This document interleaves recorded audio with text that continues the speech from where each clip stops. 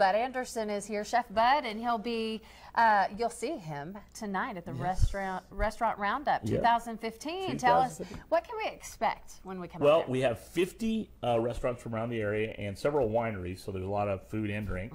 And it's just a really good time. It's a great date night if a guy wants to take a girl out. And it's $30. You get tickets at all the Joe's, Joe Daddy's, Macaroni Joe's, Panhandle tickets. Okay. Doors open at 5. We go till 9. Chef's competition is 5:30 to 7:30. We should have them out of there. And then Insufficient Funds is the band. We're I'm trying to get all this in at one time so we don't miss anything. You keep going. You're on the roll. But Atmos is our big sponsor, and Benny Keith, the company I work for, we are the Chef's competition sponsors. And this is a great event. It's a good time to go out and see new restaurants and maybe taste food that you haven't tasted before. Right. Okay. So about the Chef's competition, explain how that works. If you like those sort of shows on the Food Network, things like that. Yeah.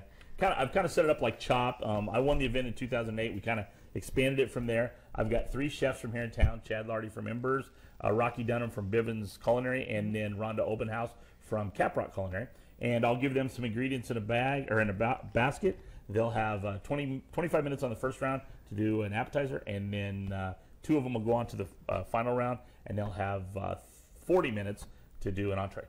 Wow. And they don't know what's in the box. That would be quite a challenge. Yes, Somehow I would have to end up with peanut butter and bread. Well, it could happen. It could happen. But they're pretty talented, and it's a good time. So if folks don't have anything to do, or if you do have something to do, go buy a ticket and come out and see us. It is so much fun out there. A lot of music, food, fun, entertainment.